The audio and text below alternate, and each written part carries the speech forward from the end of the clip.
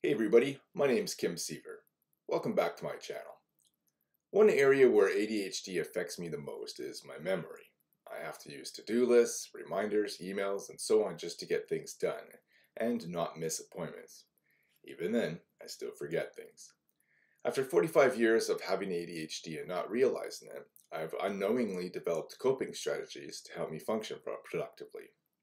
In addition to the tools I mentioned earlier, I use habits to help me remember. For example, a few months ago I visited our family doctor about having my prostate examined. She thinks I'm still not quite old enough, so it didn't happen, but we did discuss my health generally. One thing she recommended was taking vitamin D daily. Apparently, researchers have found that Canadians don't consume adequate amounts of vitamin D each day. I always struggled taking vitamins, medicine, and the like, but I knew that if I created a habit out of it, I'd remember to take it. I decided that I'd integrate it into my morning hygiene routine. I have a morning routine I stick to in the washroom. It helps me remember everything I need to do to get clean and prepare my body for the day.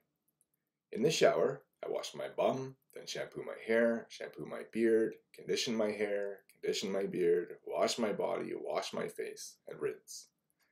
Even so, if I'm too distracted with my own thoughts, I occasionally grab the conditioner without having shampooed first. Luckily, I notice right away. After I towel off and exit the shower, I brush my hair, brush my teeth, use mouthwash, apply deodorant, apply beard oil, style my beard, and moisturize my hands. I decided that I'd take my vitamin right after I use the mouthwash. I always rinse out the mouthwash cap, and I figured I could just fill it with water, which I could then use to wash down the tablet. And this goes for anything I need to get done. Here's another example. Every Wednesday night, I run a bunch of errands. I always do them in the same order. I drop children off at activities, take recycling to the depot, buy groceries, fill the gas tank, and if the weather's warm enough, wash the van.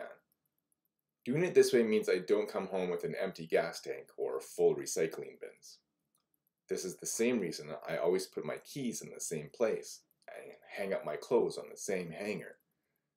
Every day is filled with habits for me, and when combined with other tools such as reminders, to-do lists, and email, they help me stay on track. Do you create habits to help you remember things? Tell me about your habits in the comments below. Thanks for watching. I hope you found this video useful. If you did, leave a comment and let me know. Please share my video and subscribe to my channel. And I look forward to talking to you again soon.